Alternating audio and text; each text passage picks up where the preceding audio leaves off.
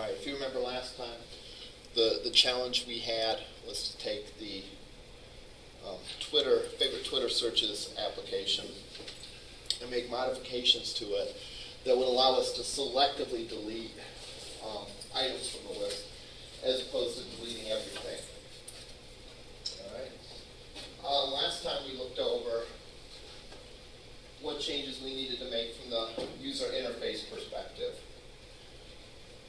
We didn't add because for some reason we were having problems with it blowing up when we tried to add an extra button.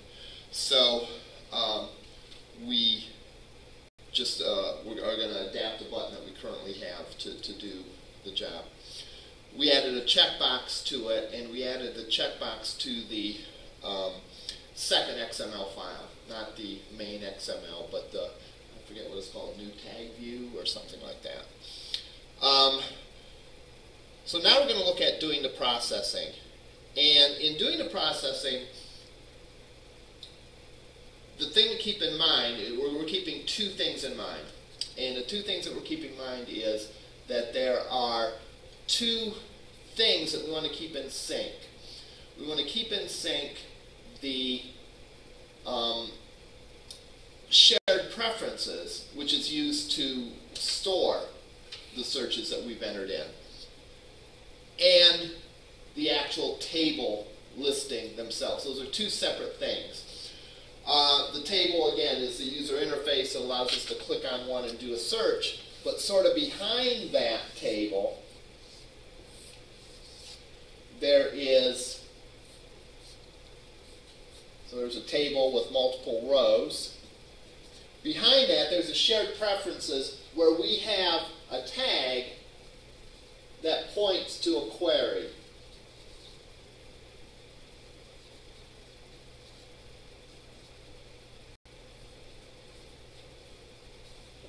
This kind of structure is called by various names. Sometimes it's called a hash table, because instead of like having a array with a numerical subscript, you have essentially like an array where the subscript is a name instead of a number. So in other words, we say, give me the query that matches the tag Android. So the Android is like the key to the table, or the tag is like the key to the table, and then the query is a value. So anyhow, we want to keep those two things in sync. So whatever we do deletion-wise needs to make sure that when we're done with that process, that both the list and the shared preferences are lined up, are in sync. Now, the other thing that we remember from doing this is there is a method on here called refresh tags. I think that's the name of it. Something like that. That goes and takes the shared preferences and recreates this table. That makes our job easier because then we don't have to go and write code to do both of them. We can simply write code to delete out of the shared preferences, clear out the table, and then recreate it. That's a little easier than trying to, write code to maintain both of them at the same time. So let's take a look at the code that we have for this.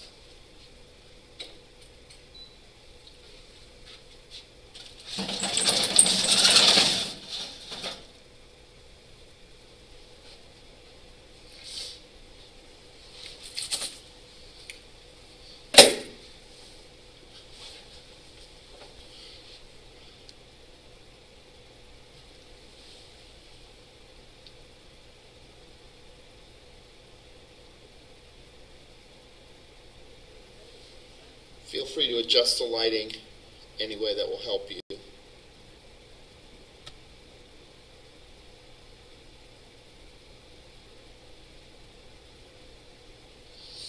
Alright. First thing we do here is we initialize or we create an object that we're going to use to edit the shared preferences. So it's fascinating to me how component-driven this framework is. the old, I think it was the old Apple advertisement. There's an app for it. With this framework, you could change that to say, there's an object for it, there's a class for it. So pretty much no matter whatever it is you want to do, there is a component that does it. So the good thing is then you don't have to write any like really low-level code. You just invoke the proper methods. Now the challenge of that is that there's so many components that it takes a while to learn them all. All right? And that's really the challenge, and it can be confusing and all that. That's where getting very good reading the documentation, some of the documentation that we were looking at last time, will help you out quite a bit, because that will help you understand the components that are available, so that you're not, trying to reinvent the wheel. At any rate, this preferences editor is going to be an object that we're going to use as sort of our pipeline to our shared preferences so that we can go and make the change. All right, the next thing we're doing is we're looping through all the rows in that query table. If you remember, again,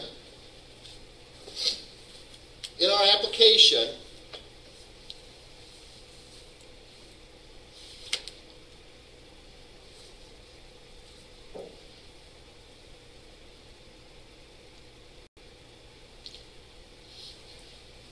this area here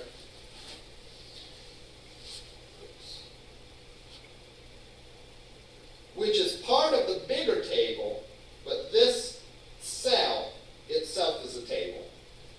And it's pointed to by an instance variable of query table layout.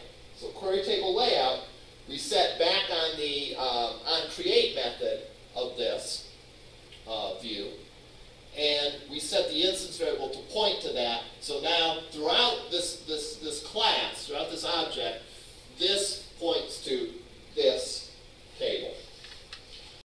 To refresh our memory where we did that, that was up here on the onCreate method, right here. That's where we go and we set that.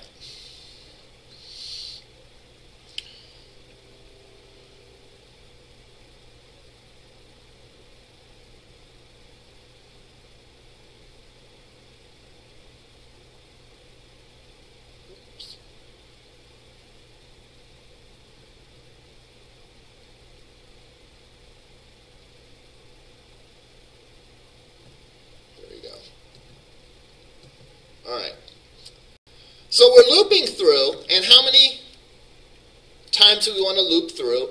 We want to loop through once for every row in the table. Now, this is where, keep in mind that we're calling methods that are available for any view. All right? Anything on our screen is a view. And a view can consist of other views. All right? In this case, we have a table, which is a view, and it consists of child views. It consists of views that are inside of the table. That is, the table rows. Now, each of those table rows itself consists of a couple different views. It consists of a checkbox. It consists of then two buttons. All right? So all of those things are views. So some of these methods that we're calling are not specific to a table. They are related to a view. All right? So, for example, getChildCount will tell you how many children are in that view. Now, in the case of this being a table, how many children are in that view is like asking how many table rows there are. But you might be wondering, how come we just didn't say, number of tables or something like that? That's because this method is generalized to views. Not all views are tables. There's a lot of different views. And views can themselves contain other views. So, therefore, that's why it says getChildren instead of getTable. Or getChildCount instead of getRowCount or something like that. So we're going to run this loop through as many iterations as there are table rows. So each time through the list, we're going to look at the next table row in turn. All right? And that's what this line does. table row tr equals table row, and then we're pulling the child in the ith position. So again, standard loop kind of logic. First time through, we pull table row 0, table row 1, table row 2, all the way down until we're out of table rows. Now again, remember, this code is generalized. When we say get child, that's generalized for any sort of view, right? So this isn't a method specific to tables. This is a method on views. So get child at that position could return any kind of view. We don't know for sure that it's returning a table row, except we do know that, right? Because we wrote this table and we know that this table consists only of table rows. Therefore, we can cast it as a table row. All right? We know that the only thing in this is table rows. Therefore, we can cast that. If it happened that there was something else in the table, we'd get a runtime exception that would blow up. Because if, for example, there was some other kind of view, we won't be able to treat it as a table row. But that's not going to happen. All right? So now TR points to the table row. So what we need to do here is we need to pluck out the checkbox for the given table row and this button. The checkbox will tell us if we want to delete it or not. The button will tell us the tag that we want to delete, because remember, the name of the button corresponds to the tag.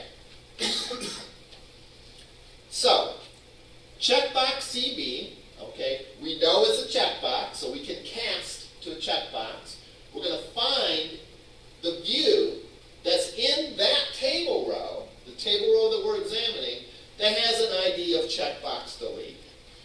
And if you recall, that's exactly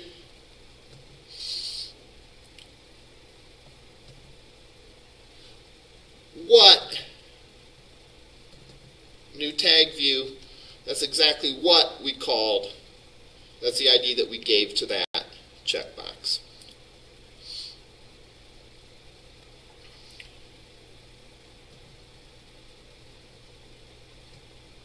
Checkbox delete.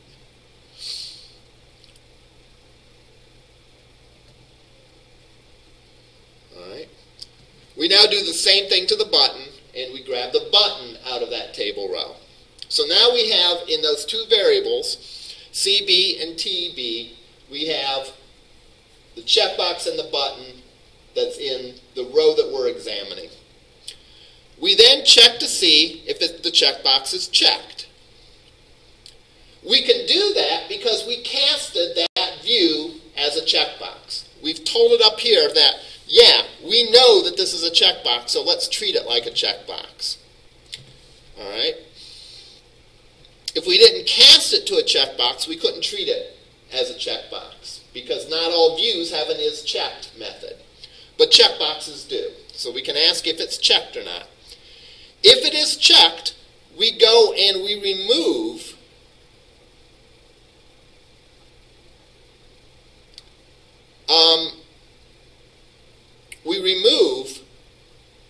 that tag from the shared preferences using the preference editor object, preference editor.remove, and then we give it the tag. Where do we get the tag from? We get the tag from that button. Additionally, we go in and we remove that row from the table. We actually don't have to do that, right? I guess I lied to you before. I said we weren't going to take care of both of them. We are taking care of both of them because we're getting rid of it from the shared preferences and we're getting rid of it from the table. But this refresh buttons, not refresh tags like I said, but that refresh buttons will go in and it will recreate the table. So we really could comment this line out and it would work the same. When we're all done, we apply our changes to the shared preferences. We clear out the table, and then we recreate all the table rows using that method which we've already defined and already discussed previously. what's the important things about this? Remember, one of the challenges of this class is that we're going to go over some specific examples, but the specific examples aren't meant just to show you how to do the specific thing, but rather to teach you some generalized concepts that you can apply in other situations. The takeaway from this part of the example, the editing, or being able to selectively delete items from that list. The takeaway from that in this logic is the fact that views consist of other views. All right? And the terminology that's used is that they are child views. And we can go and we can examine the children views within a given view. And since we're the ones that developed this, we know what those things should be. So therefore we can cast those. For example, we know here that the child of that table, each child of that table itself is going to be a table row. So we can cast it like that. We can then use our tried and true find view by ID like we've been using since the very first example, except in this case we're not using it on the main content view. We're using it just within that table row. So here we're looking in that table row for the thing that has an ID of checkbox delete or new tag button. So really our view, our content view, is really a big nested set of views. Views inside of other views. And we can look through the children of a given view, and we can use our find view by ID to pull out views from the subview, all right, and then do something with it. When we pluck out those views, though, it's important in many cases to cast that as a particular kind of view.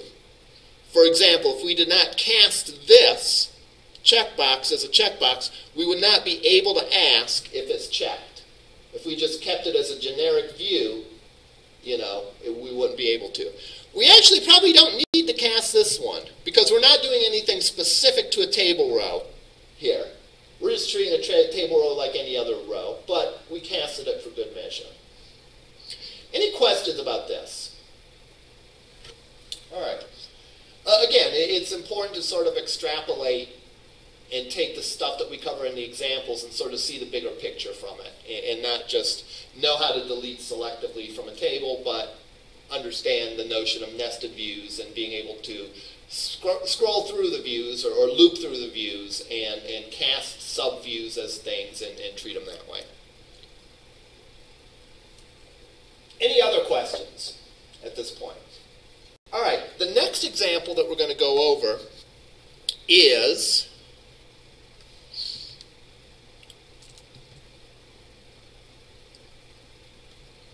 we're going to go over a game.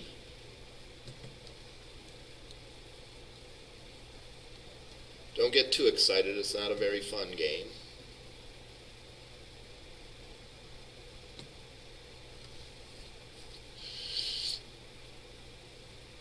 It's a game that, as it turns out, is kind of humbling because it's kind of hard. But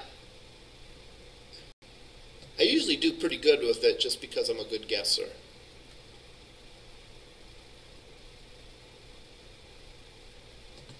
And it's a flag quiz game.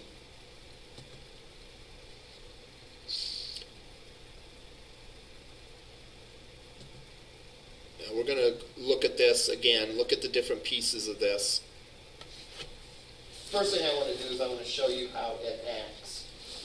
So we can put this in context. And when we talk about things that make sense, this is not the right, or is this? Yeah, I think it is.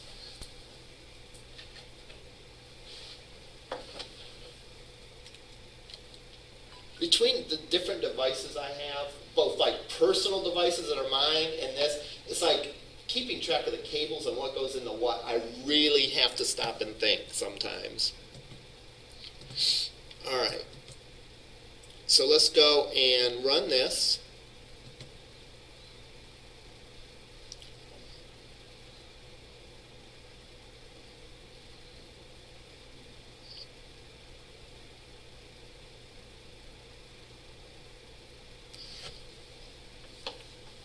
All right.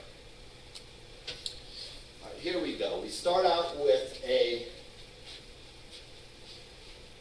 flag.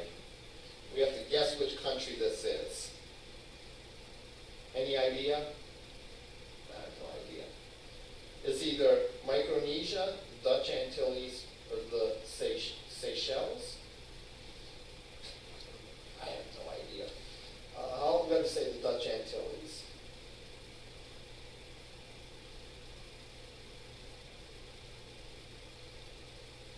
I think it was right. This one, Angola, St. Vincent, or Trinidad. I know it's not Trinidad, so I'm going to guess Trinidad. All right, notice it doesn't need a little animation there. Shakes its head no. All right, St. Vincent, there was. Should have known there was a V on it. All right, this one I think is Swaziland. All right, this one I know is not France. So if I pick France, it shakes it. Okay, so you get the idea. This actually goes through until you get 10 correct, I think. It's kind of weird. It doesn't ask you a certain number of questions. It just asks you until you get 10 correct. Oh, and it says correct or yeah, on the bottom. My thumb was blocking that out before. All right, now let's look at, there's another thing about this that we want to look at, and that is if we click the menu button, which again is a little different depending on the device. Oops, wrong one.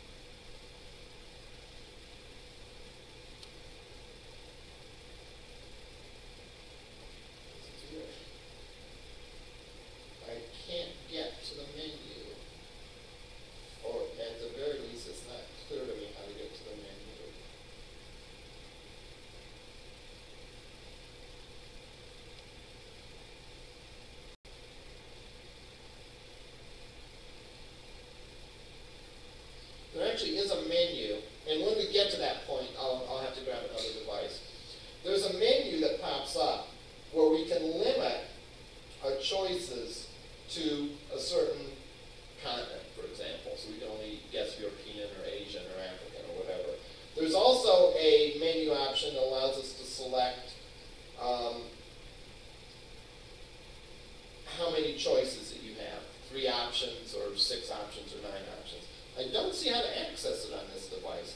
Normally, like for example, for my device, there's like a button down here, actually, that replaces this Task Manager button.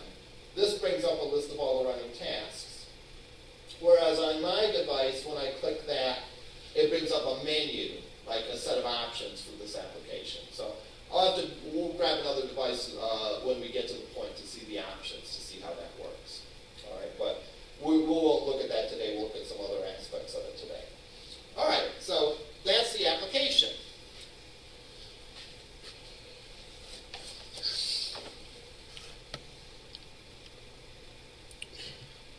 Let's do as is customary and look through to see the stuff in here and the stuff that is different.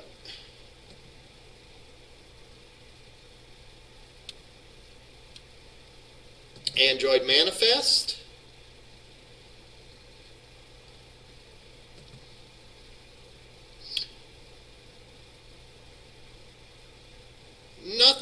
different in here. All right.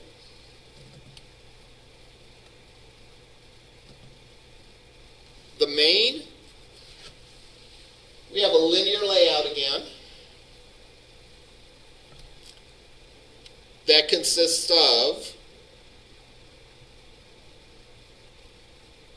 text for the title of the game,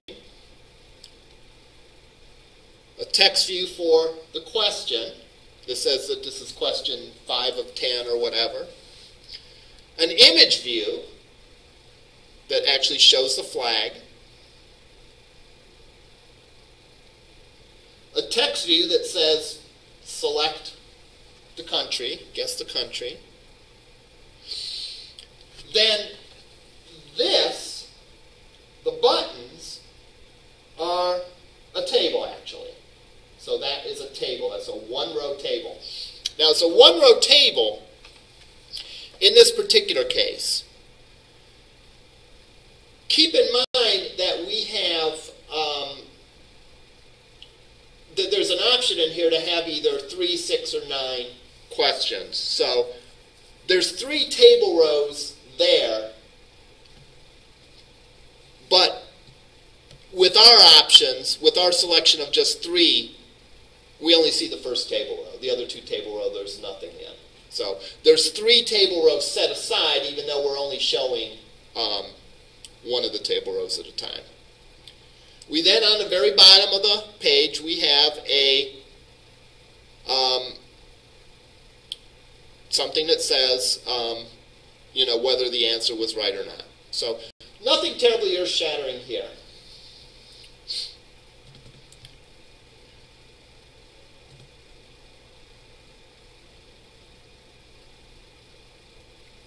Our guess button represents the XML for one of these buttons. This is kind of like the tag XML, the new tag view that we had, XML that we had in the last example. Whereas, as we add tags to our list, we get more and more of these things. Well, again, depending on how the options are set, we'll either create 3 of these buttons, we'll create 6 of them, or we'll create 9 of them. Again, nothing too earth-shattering. Colors, we saw that last time. We have the same idea this time, where we give some names to colors, and we could refer to those names throughout our layouts. That way, if we wanted to change something, we could just change it in here, and it would change it throughout the layout. Likewise with dimensions. Here's a brand new one. We have an animation. All right? And the animation is an XML file. And the XML file specifies what actions we're going to take on the view. In other words, if you remember, with this, if we answer incorrectly, the thing shakes back and forth a couple times. All right? Those motions are described in that XML file. All right? Now, there's a bunch of different ways that there's several different ways you can do animation. This is just one of them. This is for simple, straightforward animations like this. All right? Let's look at this XML file and see what it contains. All right? Here's one thing that's interesting. Notice that this XML file never talks about what it is animating. All right? In other words, in this application, the animation that we are doing is we're animating that flag. We're making the flag go back and forth. But we don't see that anywhere in the XML file. In other words, this animation relates to the actions that are taken, not specifically what view is going to be animated.